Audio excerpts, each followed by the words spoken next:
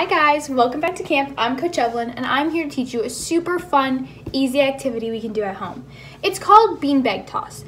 Now, some of you may not have beanbags at home and that's okay. I know I don't. So what we're gonna do is you can use balled up socks, so just roll your socks into a little ball, use a stuffed animal, use a dog toy, a tennis ball, any kind of ball you have at home. Anything you can use to toss and knock over objects. The next thing we are gonna use, plastic water bottles. My family likes to drink a lot of Gatorade, so I'm using empty Gatorade bottles, but you can use anything you have. You can use a spray bottle, a glue stick, paint can, anything you have that you can knock over that's like a bottle, go ahead and use.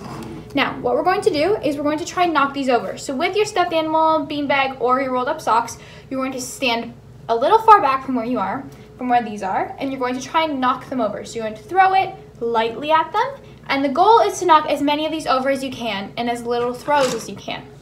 So if you're successful in knocking all of them over, you're going to take a few steps back and try it again. And you're going to see how many times you can knock these over. So I will show you a little demonstration.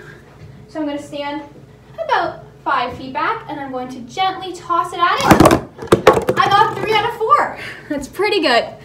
I hope you guys enjoy this game and tell your coaches in virtual class how you did. Bye guys.